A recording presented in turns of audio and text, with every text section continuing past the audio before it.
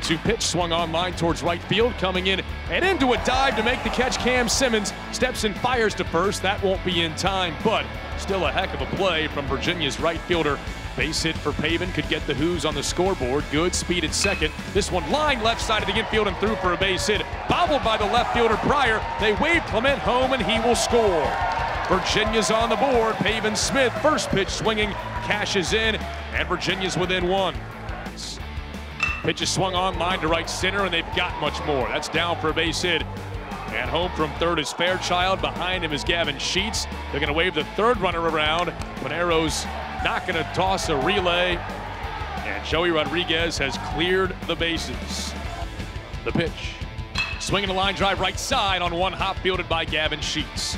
First baseman takes it to the bag in time for the out, but it is an RBI ground out for Ryan Karstetter, and the 1-0.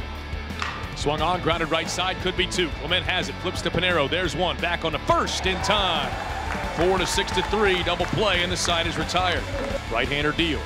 Swinging the ball line towards right center field. That'll get down for a base hit. They wave Simmons around, he heads home. Relay from Fairchild back to the infield, and Weber goes first to third in the play as well. Do it all, Adam Hazley. That'll be his 9th hit of the series. The 1-0 pitch.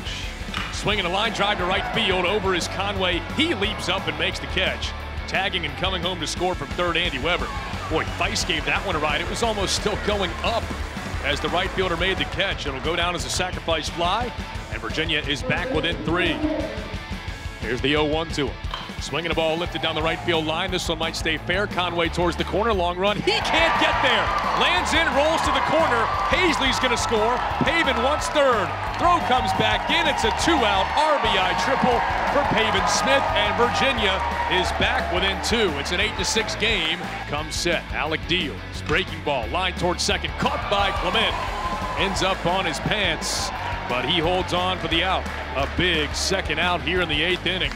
The pitch swung on, grounded towards first, over to play at Pavin Smith. He will trot towards first and step with the bag himself to retire the side, and Alec Bettinger able to leave. The base is loaded. Now the 2-1 pitch. Swinging the ball lifted out towards left field. That'll chase back Conway, still going back. And on the move, he makes an over-the-shoulder catch. But a great piece of hitting by Weber. Not only does he bring home Karstetter from third, but Doherty tags and goes second to third. And now Virginia has the potential tying run just 90 feet away. The 3-2, runner holds. Way high, skips away from the catcher, goes to the backstop. Doherty coming home, and we are tied.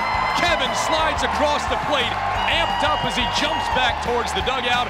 Virginia 8, Wake Forest 8. The 1-1. Swung on, bloop towards right field, and that is going to settle in for a base hit in front of Simmons. They'll hold the runner at third. Throw comes back in the infield, cut off, relay to second base is thrown away. Into left field, the go-ahead run is going to come home and score for Wake Forest. Sellers into the windup. Breaking ball grounded towards third. Over to play it is Mondu. Taps the glove, throws to first. And Wake Forest, in a wild affair this Saturday afternoon, has salvaged a game in this series.